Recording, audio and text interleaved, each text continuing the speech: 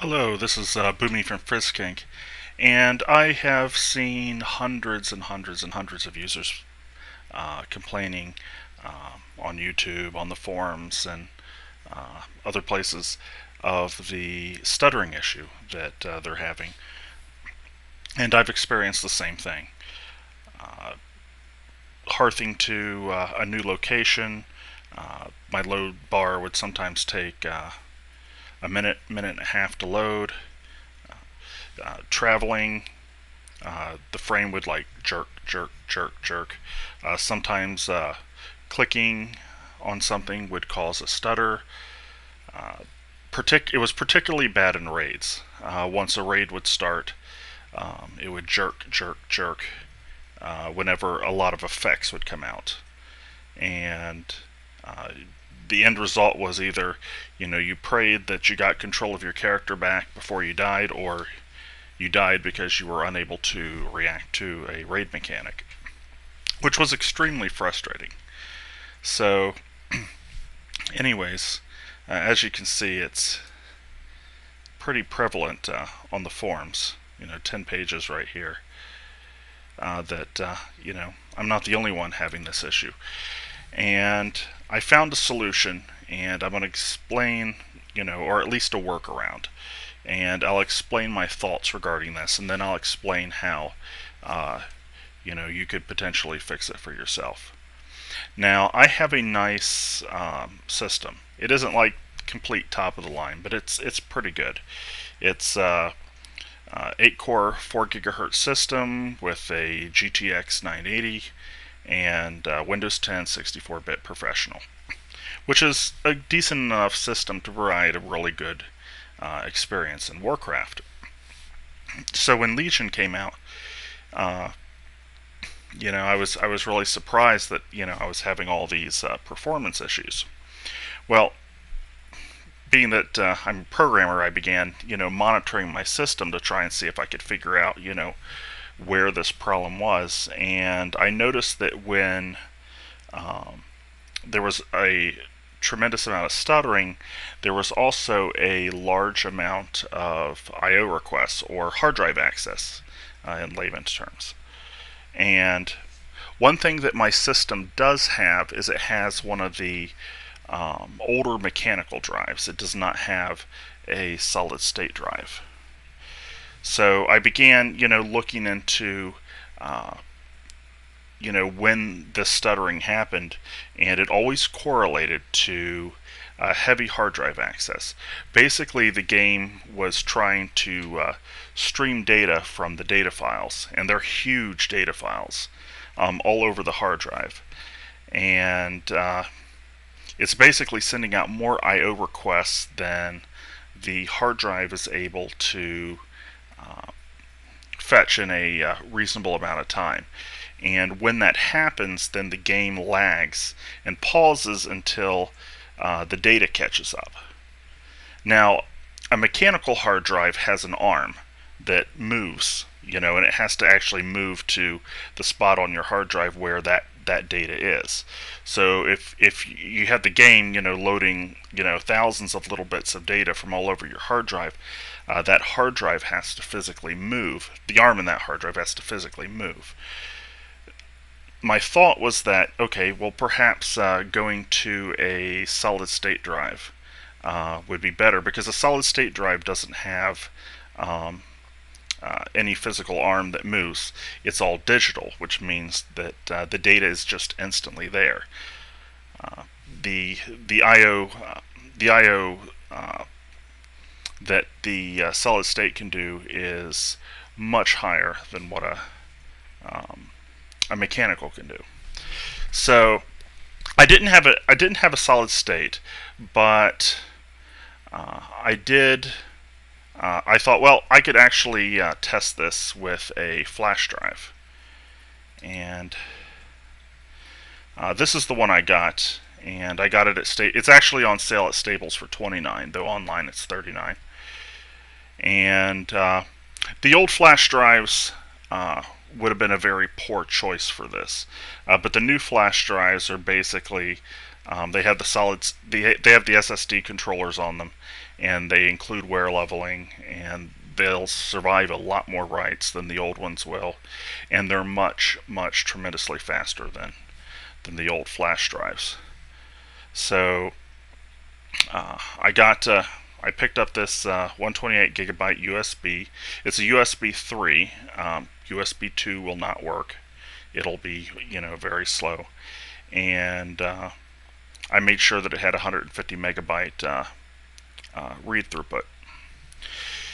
I copied the game. Basically, in short, I copied the game to the USB and changed the BattleNet launcher to the new location on the USB drive, and it totally solved the stuttering. Not only did it solve the stuttering, but my game performance was just tremendously better. I went from like minute load times sometimes from the loading bar, going across the screen, like say when you hearth, to 3 to 8 seconds. I mean, it was that significant. And when I'd go into a raid, when the battle would start, previously it would like lag, sometimes for as long as 30 seconds before seeming to catch up, and then I could participate. And now, off of this thumb drive, it's instant. I don't lag at all. As soon as the raid starts, everything is just smooth as silk, and that includes 40-man raids. So, there's what I believe is happening is I believe that the Warcraft game, they've upped the graphics, they've upped the textures.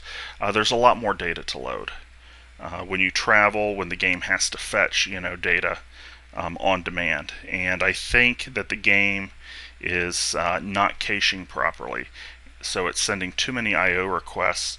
That these older hard drives, these older mechanical hard drives cannot keep up. So the solution to this problem is, one, Blizzard has to work on the caching of their game. Like a low priority thread that would fetch, potential graphics that you might encounter depending on which way you move or what effects you might experience in a raid. But who knows how long that's going to take for them to fix that.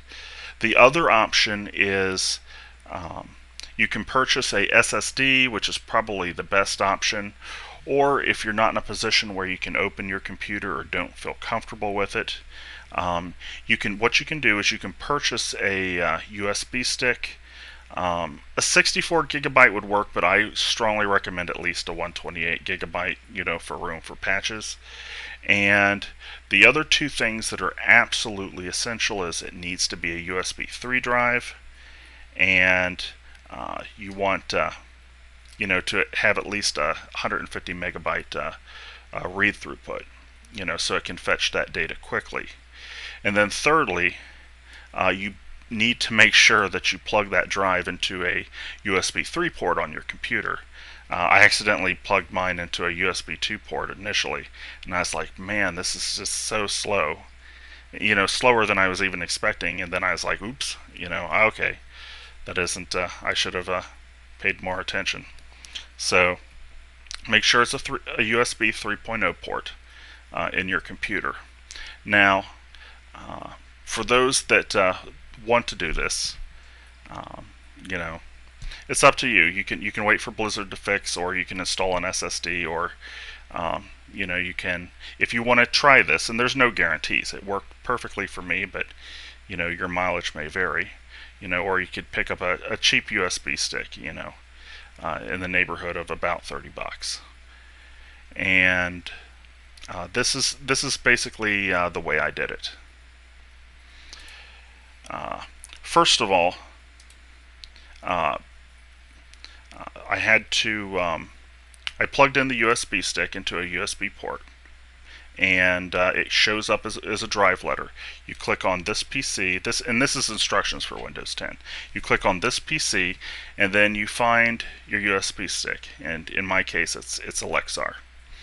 So I click on that, and I don't care about any of the software on it, but I don't want it to run. Normally, USB sticks come with FAT32, and for large files, that's not very good.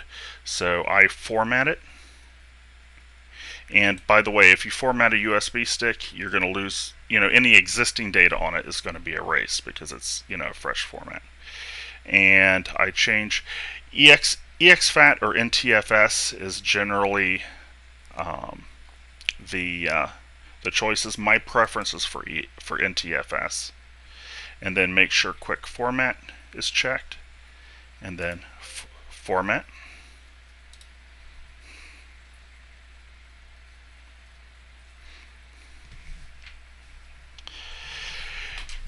And that shouldn't take very long because it's a quick format. The next thing you're going to need to do, and there we go, it finished, is we have to find out where Warcraft is installed so that we can copy it to our new USB drive. So to do that, you go to your BattleNet launcher, and you go up here to the corner.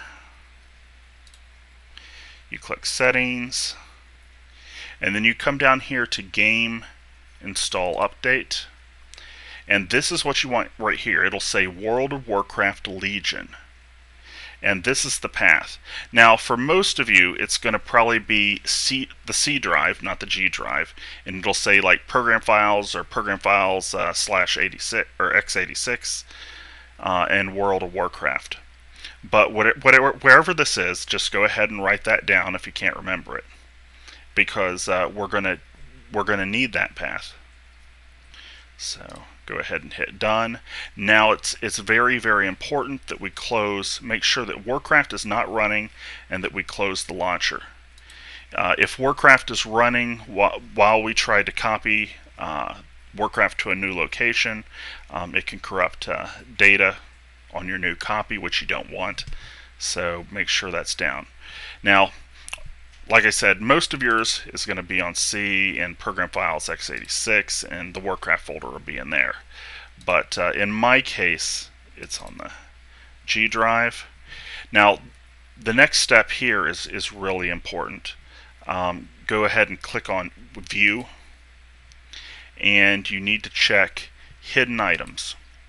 Now the reason this is so important is because the World of Warcraft folder has like about 4 hidden files in that folder, and if we do not copy those, then the BattleNet launcher will refuse to accept your copy of World of Warcraft. You can manually launch it, but like BattleNet won't update it. It'll say like you got some wrong version of Warcraft. So make sure that you click on View, you click on Hidden Files, then you can click on World of Warcraft, right click, and choose Copy. Then we go down to our new drive, which is the Lexar Drive I, in my case, which we formatted to NTFS, and it's ready to go. And then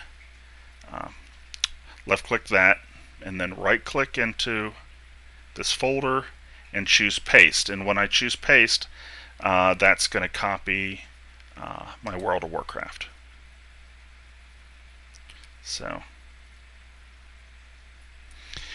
and this is going to take a while, so you might as well get yourself a cup of coffee. It could take, depending on the speed of your computer and your flash drive, it could take anywhere from a half hour to an hour on average. And if you have a really slow USB stick, then it could take a lot longer. And again, I don't recommend doing this on one of the older USB sticks because your gameplay is really just going to be kind of painfully slow. So now, just let it finish copying. In my case, I'm going to cancel because I already copied it. The iDrive's just a second USB stick I put in there for demonstration purposes. So, anyways, once it's finished copying, you'll have the World of Warcraft folder in there. And G drive's my first USB stick where I copied it from from the hard drive. Then once you got it copied, now we need to tell Battle.net where your new copy of World of Warcraft is loaded. So we go into Battle.net.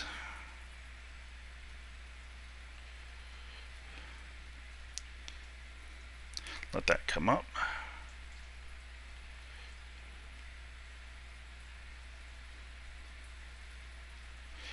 And we're going to go back to settings.